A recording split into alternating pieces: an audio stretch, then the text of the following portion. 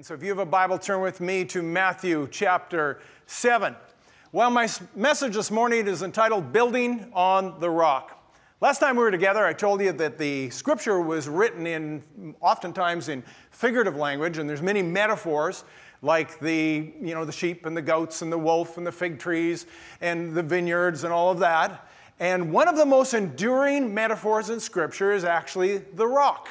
It was King David who said this in Psalm 118, verse 2. He said, "My God is the rock, my fortress, and my deliverer." And all the way through Scripture, we see this reference to the rock. If you ever go to Israel, anybody been to the Holy Land? You begin to realize why they use that metaphor. Everything in Israel is made out of rock. Rock is everywhere. I feel sorry for Joseph. He was a carpenter. I didn't see anything while I was there made out of wood. So I don't know how the guy was making a living. And I want you to think about Jesus. He was born into this world, and they put him in a manger, and everybody imagines this little wooden crib, right? Little wooden feeding trough. Even the mangers were made out of rock. If you go, that's one of the first things you see when you go to Israel. Kind of interesting. So Jesus was born in a rock. Then he lived his whole life walking on the rock. And then when he died, they put him in a tomb made out of rock. So his life was all about rock. And so it helps us understand why he talked so much about this metaphor of the rock. And what we're going to be doing today is talking about building our life upon the rock, because that was one of the key parables that Jesus gave us, is that we should be those who build our house upon the rock. And so if you have your Bible with you, we're going to start right away into Matthew chapter 7. We're going to look at this parable. Most of you know it, but we're going to take it apart maybe a little bit different than you have in the past. Therefore, whoever hears these sayings of mine and does them, I liken him to a wise man who built his house on the rock.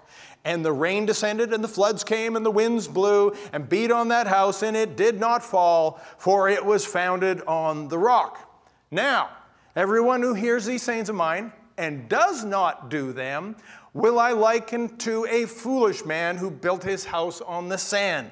And the rain descended, and the floods came, and the winds blew, and beat on that house, and it fell, and great was the fall. Jesus says there's only two kinds of people. Those who hear the word and do it, and those who hear the word and don't do it. And he says these two people I liken to either a wise man or a fool. And he said, here's what's interesting about this. When you build a house, whether you built it on the rock or the sand, if it's the same builder, it's going to look the same, right? It's going to look the same. You're not going to know what kind of house it is until the storm comes. And did he say if the storm comes? Is that what he said? He didn't say if. He said, and the storm came, and the winds came, and the rains came, and the wind blew. And he says the house on the sand, its fall was great, but only the house on the rock was that which stood. And he says those who hear the word and do it, they're the ones who built their house on the rock. And those who hear the word and don't do it, their house is built on the shifting sands of our world, and it is going to fall when, not if, the storms come. I mean, if you go to Israel, you will see houses that are not hundreds of years old. You'll see buildings that are actually thousands of years old because they've been built upon the rock, and there they are, they're still standing. After all of these centuries, still standing because they were founded and built upon the rock. And this is what Jesus tells us how we need to build our life, how we need to build our house. And if you look around this room, there are people in this room who've built their house on the rock and built the house on the sand. And from the outside, you can't tell the difference. The house just all looks the same. Because in this room, and I'm not trying to be offensive, but there are doers of the word, and there are hearers only. And we have to decide what we're going to do. Are we going to build our house on the rock? Are we going to build it so that when, not if, the storms come, we will stand? Let me show you a picture of something in a moment that happened that illustrated this so profoundly in my life that I want to share it with you.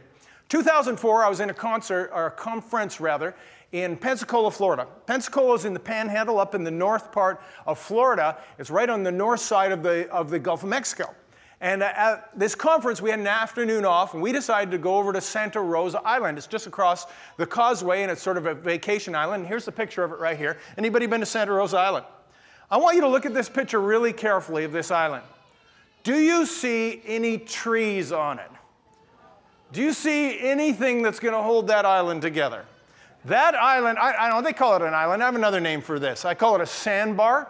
And there's beautiful luxury hotels. There are multi-million-dollar homes that are built on this island. Beachfront property, these beautiful, expensive homes on the front, right on the beach. And people love that sort of thing and the great view and right on the Gulf of Mexico. So when we were there in 2004, we got there just after Hurricane Ivan. Hurricane Ivan was a Category 3 storm with winds of 120 miles per hour. And what happened is it moved, look at this picture here, it moved the entire island north about 100 yards. The entire island moved. You see these houses that were once on the beach are now almost right in the water. In fact, in the next picture, some of them were in the water like this. And it's just unbelievable. Some of them were completely trashed, completely disappeared entirely. Others were damaged and could be repaired. But the most bizarre part of it was the fact that the whole beach, the whole island had moved. Why? Because the island was made out of sand. You look at this next picture here. This guy parked his car in a no parking zone. That's the road on top of him. You're supposed to park on top of the road, not under the road. And we didn't even know when we were in Pensacola that there had been any signs of the hurricane. But when we got out to Santa Rosa Island, we saw the incredible damage that this storm had done because all of these houses and all these buildings, they were built on what? They're built on the sand. And when the storms come, and when the rain beats, and when the wind blows, the fall of these houses is going to be great. So we're making our way down the island. I can't believe the damage of this place. And I come across, I see a man, and his house is still standing. It's on those pillars, those piers. And he's working on his house, and he's fixing it. And the house beside it was completely gone. All it was these poles sticking out of the water with a for sale sign on one of the poles in the water. So I facetiously said to the man, I said, hey, how much for this one? And the man said, that one's $400,000. I said, really? He says, yeah, but you have to haul your own sand. I said, what do you mean you have to haul your own sand? He says, the sand's on the other side of the island. He says, you have to hire a truck and movers, and they'll bring the sand. It'll cost you $10,000 or $12,000, and you can move your beach back, and you're good to go. $400,000, and I don't even get any property, just water. And I'm sort of chuckling at this and trying not to be too mean because this man was building his house. And I said, so what are you going to do? He says, well, I'm going to rebuild my house. And I said, really? After all of this? He says, yeah, I've been here 17 years. I've lost my house 4 times. 4 times. And I said, well, why don't you, move? And he says, because this is my home, and I'm staying put, and this is where I live, and I'm rebuilding this house. 10 months later, that same island was hit by Hurricane Dennis, Category 3, 120-mile-an-hour winds, and destroyed the whole island again. And I'm thinking to myself, how many times are you going to build your house in the sand? How many times are you going to allow your house to be destroyed, storm after storm after storm? When I'm not trying to be mean, but it sort of seems like these people have more money than brains. What do you think? They just continually build their house in the sand. I was sort of amused by something Al Gore did. You remember Al Gore made his movie, An Inconvenient Truth. And one of the things he said that was going to happen was that global warming was going to melt the polar ice caps, and the whole sea level was going to rise. And as a consequence, all of the coastal areas were all going to be flooded. And so he makes his movie. He wins an Oscar. He wins a Nobel Peace Prize for it. He makes all kinds of millions of dollars. And then he takes his money and buys a $9 million mansion, catch this, on the California beach. And I'm thinking, why would he do that? I bought this $9 million ocean view villa so I could keep a better lookout on rising sea levels. And you can't help but miss the irony in all this, and I'm not trying to criticize the man, but when we look at what people do, is they build their house on the sand, and then they wonder why the thing collapses. By contrast, let me show you this house in Rhode Island. It's Narragansett Bay in Rhode Island. It's right in the Atlantic Ocean. This house is 109 years old.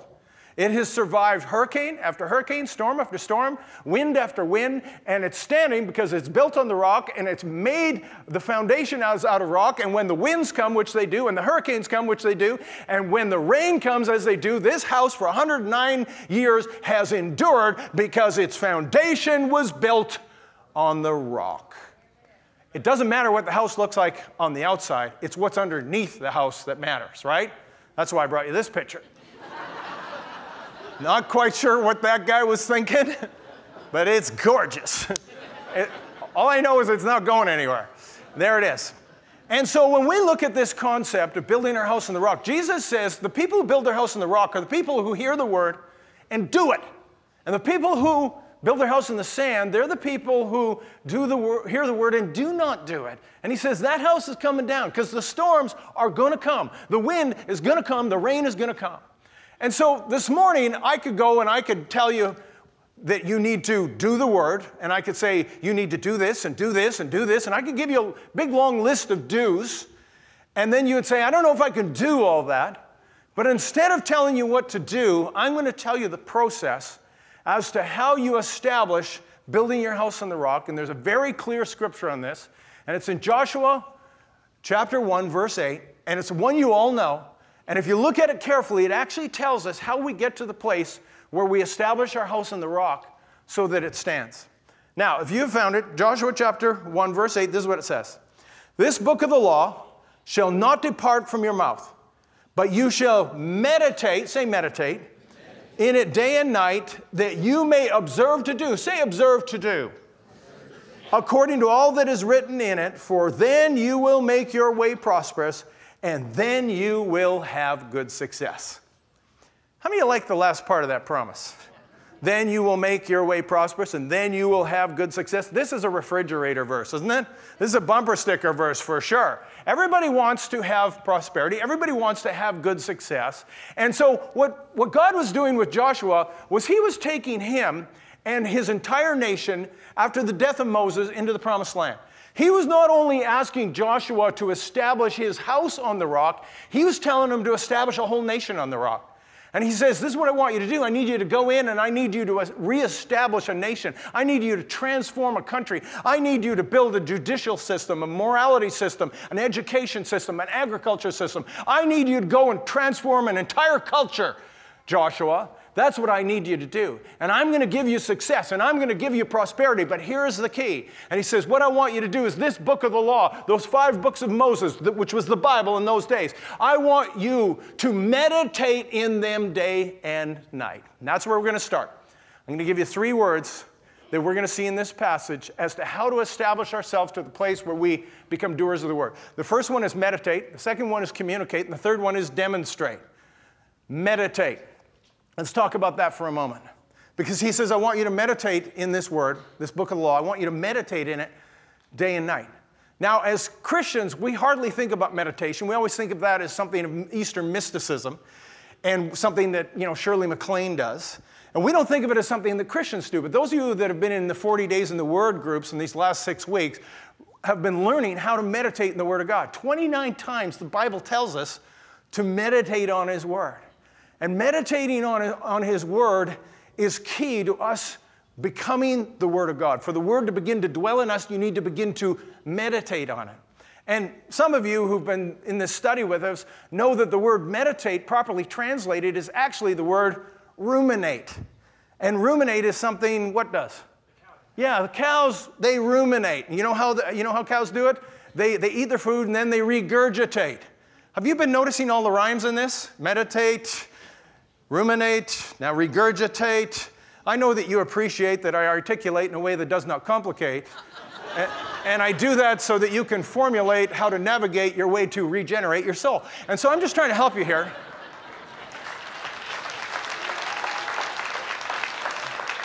Yeah, I'm a regular Dr. Seuss, I get it.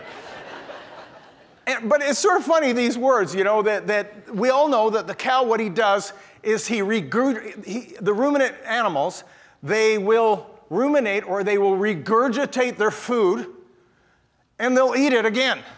Now we, let's just get real, biologically here. We don't like doing that, right? I mean, even, you don't even like, have you ever been talking along and all of a sudden you had one of those little, you threw up in the back of your throat? Did any of that ever happen to you? It's so gross. I mean, the taste is so gross. And you can probably remember every time you've ever thrown up in your life, right? The cow does it several times a day. He's regurgitating, he's throwing up every day. That's what he does. He throws up, he eats it, swallows it again. You throw up and you're all grossed out by it, We can remember every time we've ever done it.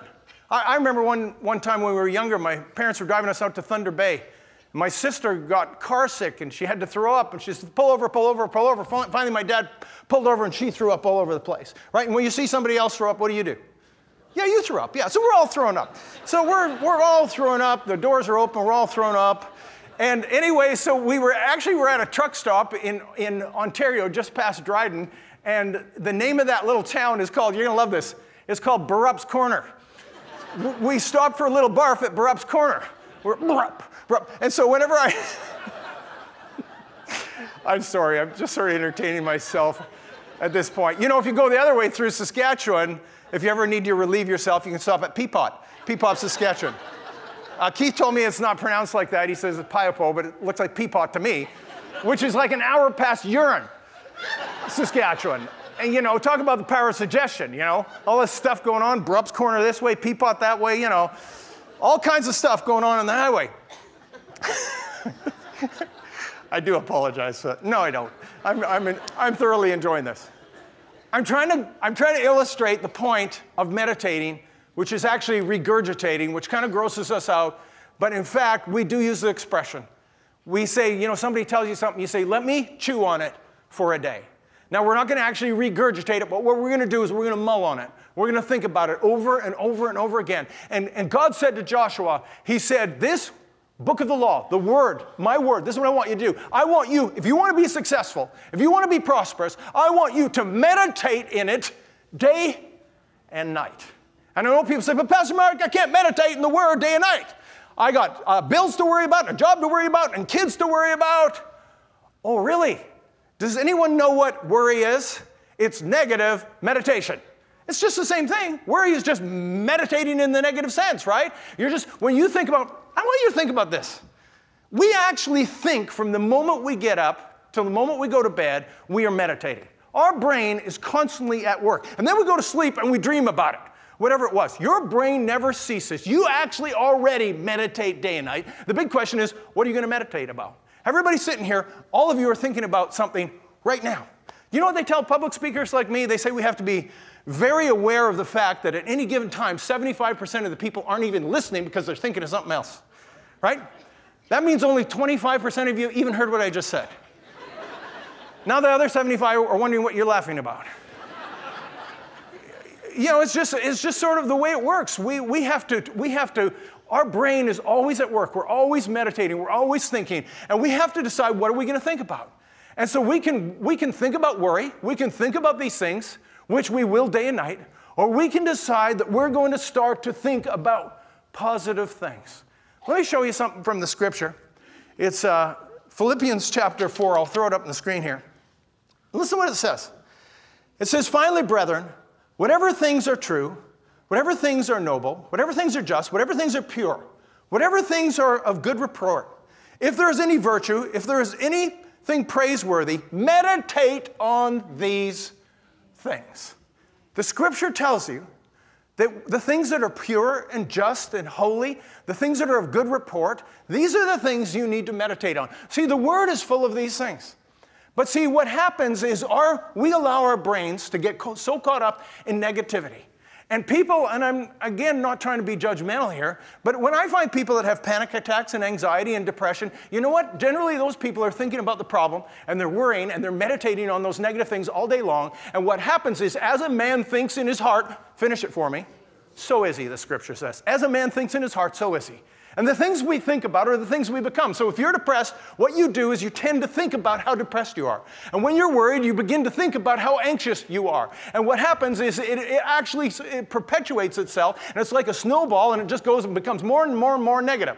You know, even a battery has a positive side, right?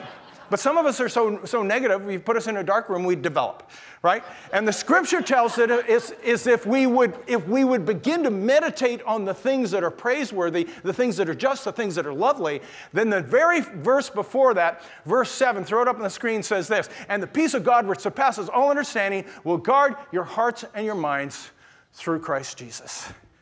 You see, it's the things that we meditate, the things that we think about, are the things that we become. As a man thinks in his heart, so is he. And all worry is, and all anxiety is meditating on the problem instead of on the answer. It was like this story of this man. He was in the hospital, and he was fleeing down the hall in his hospital gown, and an orderly stopped him and said, "What's going on, sir?"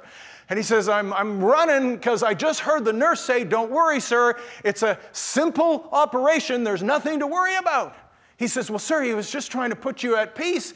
He says, sure, but she was talking to the doctor, not to me. Right? You get it. So the first thing, okay, so it wasn't funny. Why do I care? So the first thing is this. The first thing is meditate. Meditate in the word day and night. The second thing is communicate. He says, this book of the law shall not depart from your mouth. Or in other words, he says, I don't want you saying anything else. He says, what I need you to say, Joshua, is I need you not only to think and meditate day and night in my word and my law, but I need you to begin to communicate it. I need you to begin to say it. Because what happens is this. God watches over his word to perform it. And as we begin to speak the things that God has put in our heart, you see, out of the abundance of the heart, the mouth speaks. So when you first begin to meditate, eventually those things are going to come out. But you see, what you think about and the things you're exposed to are the things that are going to actually come out of your mouth. You know, one of the things that really distresses me is what's happening with pop culture. I don't know if you've noticed this, but our culture is becoming more and more vulgar in our language. And the amount of vulgarity and foul language that comes out of people's mouths, and I think a lot of it has to do with pop culture. You look at the music videos, for example, they're downright obscene. You look at the movies, if you rent a movie, Kathy and I, we'll be 5 minutes into a movie and we'll turn it off. Because you know what? I'm not going to allow that stuff, that language, to bombard me and to fill my heart and to fill my mind. I don't want to hear it. And you can barely watch. So some of you are with me on this. And you can barely watch television anymore because the same kind of language is on television and the storyline. Have you noticed that there's no heroes left anymore? Do you know there's no good people in the TV shows anymore? There's two kinds of people in the television shows now. There's bad people and worse people. And the criminals have now become the protagonists. And I think ever since The Sopranos, and it's not something I ever watched, but they made the crime bosses the heroes of the program. And so that's the model. And so what happens is we're there, whether we're watching TV or the internet or music videos, we're being bombarded by this negativity. And the problem is garbage in, what? Garbage out. And let me be bold about something here. Because people they'll say something, they'll say, oh, I'm sorry, that just slipped out. And I'll say, no, it didn't. It didn't just slip out. Foul people say foul things. And what happens is we've allowed our hearts to become polluted. We've allowed the vulgarity to get into us. And as a consequence, it's coming out of our mouths. And I look around, I see church people saying things that would make a sailor blush. And I'm thinking, what's wrong with this? What's wrong with this is garbage in and garbage out. You know, when I grew up, my father was, a very educated man. He was a lawyer. And he used to always say this. He would say, people that use vulgarity are just showing their lack of vocabulary, is what he used to say. And he used to tell us that from a young age. And so consequently, even before I was a Christian, I wasn't one who was given to swearing because I always remembered that people who use vulgarity are showing their lack of vocabulary. And it's not like in the English language, we don't have words to express ourselves. My goodness, it is such an exquisite language. There are a dozen words to say anything that you could ever imagine. You can communicate, elucidate, you can articulate, you can delineate, you can enumerate, you can educate, and those are all just rhyming ones, right? They're just one word after another in the English language, and yet we resort to four-letter words. And consequently, we forget the power of the word of God in our mouth. And he says, let no corrupt communication proceed from your mouth. Why does the scripture say that? Because words have power. Death and life are in the power of the tongue, and those who love it will eat the fruit thereof. Death and life are in the power of the tongue. That's why he's telling Joshua, he's saying, you need to have nothing else coming out of your mouth but the word of God. And when you're faced with a battle, when you're faced with struggles, what you need to do is communicate the word of God, and what will happen is I will watch over my word to perform it. And I think we have forgotten the power of the word. I honestly do. Let me give you an illustration about this.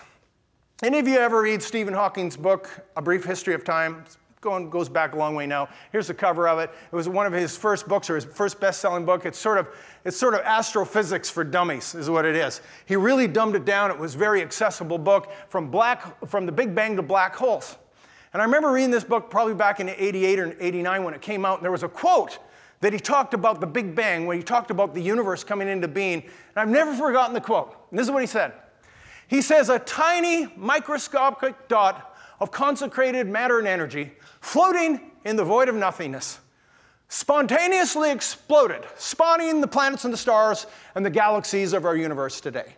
That's how he describes the universe coming into existence. A tiny, microscopic dot of concentrated matter and energy that just spontaneously exploded, spawning the stars and planets and the galaxies of our universe today. The universe, 13.6 billion miles across. 13.6 billion years it would take you if you could travel at the speed of light to get from one side to the other. Hundreds of millions of stars and hundreds of millions of galaxies filling this universe. And Stephen Hawking tells us that it was a tiny, microscopic dot of concentrated matter and energy floating in the void of nothingness. And it spontaneously exploded. And the universe came into being.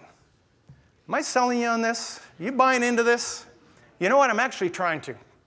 Because I think I know what that moment was. Because the Bible actually describes it. Hebrews chapter 11 says, by faith we know that the worlds were framed by the Word of God. We know what that tiny microscopic dot of concentrated matter and energy was. We know what happened. You go read the book of Genesis, there it is. It says, and God created the heavens and the earth, and there was darkness over the face of the earth. And the Spirit moved over the surface of the waters. And God said, let there be light. And there was light. And all the way through the book of Genesis, we say, God said, and it was, and God said, and it was, and God said, and it was, and God said, and it was. And the universe that we see today was a result of God, through the majesty of His Word, declaring and speaking it, and out of His mouth it proceeded, and boom, the universe came into being 13.6 billion light years all across. That's how it came into being.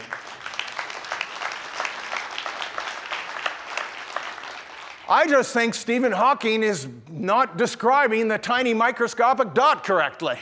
That's all. It was the word that proceeded out of the mouth of God.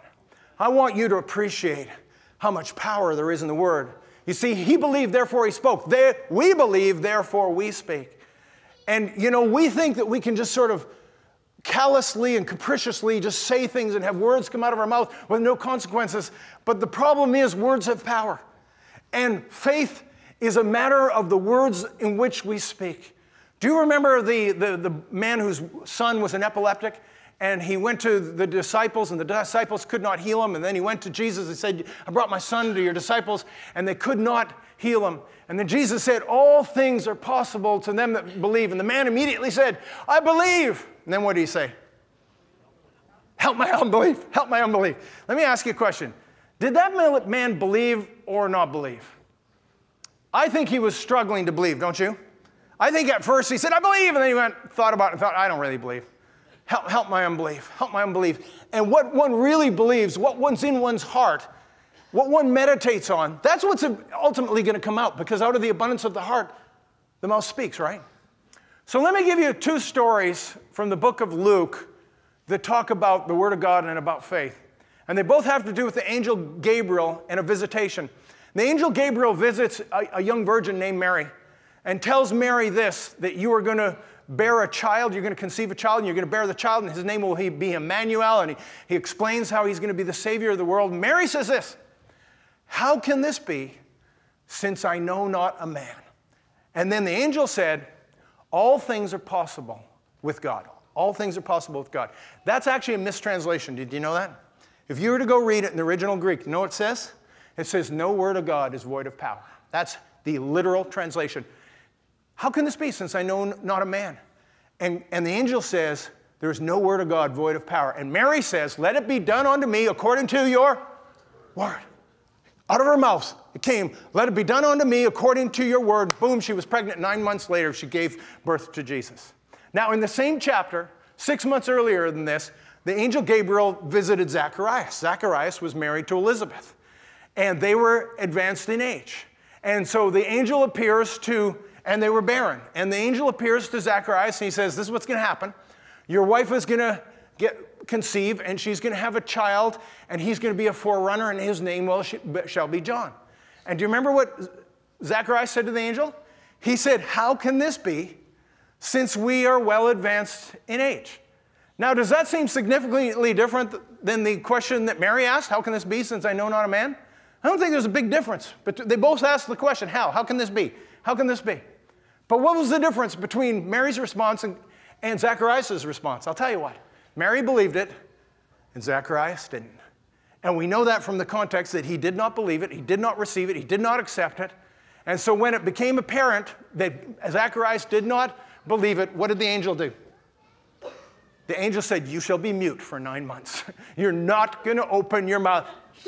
Zip it. Listen, Zach, if you can't say anything nice, don't say anything at all. I'm shutting you up, buddy. I'm shutting you down. His wife conceives almost immediately. For 9 months, the man is completely mute. Why? Why did God make him mute? Because look, if you're not going to cooperate, if the words of your mouth are not going to cooperate with my plan, there's only one way to deal with you, and that's just shut you up. So just shut up, and we can solve this problem. Because God's going to do it with or without you. And so 9 months, the guy's mute. So then finally, the baby is born, and they're all excited, and there's Zach. He hasn't said anything for 9 months, and they came to him, and they said, well, I guess you're going to call him Zacharias. Hand me my iPad. Let me tell you. And he writes out, his name shall be John. And what happened next? Immediately, his voice was loosed. You see, finally, he got in line with the Word of God. Finally, he got in line with God's plan. And you see, that's what God was saying to Joshua. This book of the law shall not depart from your mouth. You've got to get in line with my plan, Joshua. And if you will speak the things that you've meditated in your heart, you're going to see great success and prosperity. I want you to think about Jesus for a minute. The Mount of Temptation, he was tempted 3 times. And 3 times he pushed back the devil. 3 times he defeated Satan. How many remember what he used? How did he do it? He used the Word of God. He said, get thee behind me, Satan, for man shall not live on bread alone, but every word that proceeds out of the mouth of God. He shut the devil down 3 times because out of his mouth came the Word of God. And the Word of God has power because God watches over his Word to perform it. That's how this works. And see, this shouldn't be a big stretch for us, how important the words of our mouth are. Everything that you have and everything you've done in your life has been a result of the words that you've spoken. Think about it. The job you have right now, how did you get that job? You probably went to a job interview. They probably asked you some questions, and you gave them the right answers, right? The right things came out of your mouth, and consequently, they hired you because the words came out of your mouth.